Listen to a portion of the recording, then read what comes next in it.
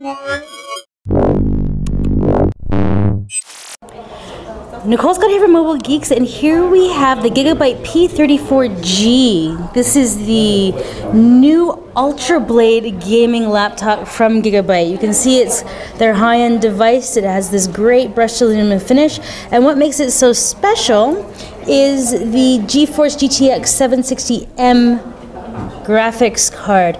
Now this is a very thin system at, what was it, 21. So this is 21 millimeters thick. You can see if we take a look, there's the PSU, full-size HDMI.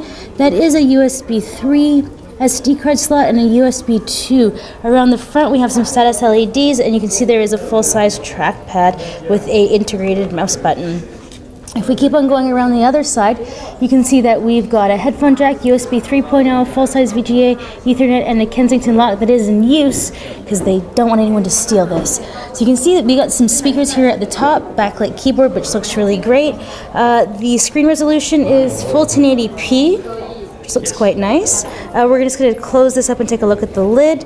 It's got the same finish that you've seen on a lot of Gigabyte devices in the past. Now, I'm going to flip this over because I always like to show off the fact that you can upgrade your 1 terabyte hard drive or 256 gig M SATA, and it also is 16 gigabytes of RAM that you also have access to.